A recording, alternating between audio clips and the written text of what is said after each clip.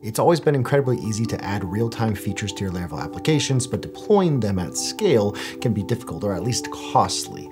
But now that's changed with WebSockets for Laravel Cloud. WebSockets for Laravel Cloud is powered by Laravel Reverb and is a fully managed solution for you to deploy your applications to Laravel Cloud and also have those real-time capabilities on the side. So this means you don't have to wrestle with servers or rely on costly third-party providers. Now it's just all baked into the platform that you're already hosting on within Laravel Cloud. So I want to take 3 quick minutes and show you how easy it is to get set up and to turn on a Laravel Reverb powered WebSocket cluster for your application. So this video is not meant to be a tutorial on what Laravel Reverb is, as well as how you might set it up or build an application with it, but we do have some videos that you can find up in the top right to learn more about those things.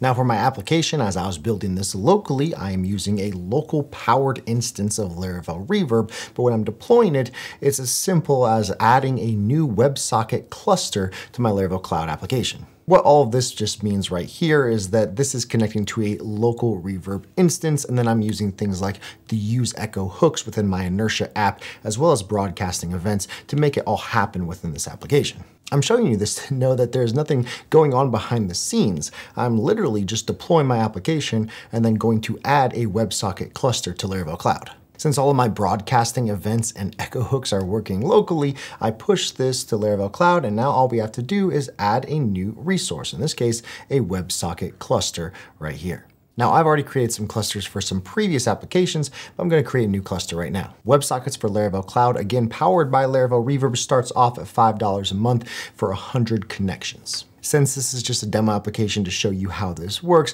I'm going to say 100 concurrent applications at this $5 a month tier works perfect for me. And create that. Now it's been created, all I need to do is save and deploy this. Now, if for some reason you want to increase those concurrent connections for that managed WebSocket cluster, you can do that. You just have to go into your account settings, resources, WebSockets, and find the WebSocket cluster that you created for that application. In this case, Reverb Demo. I can see the usage metrics for this WebSocket cluster, or I can go ahead and edit this. Let's say 5,000 concurrent settings if I wanted to.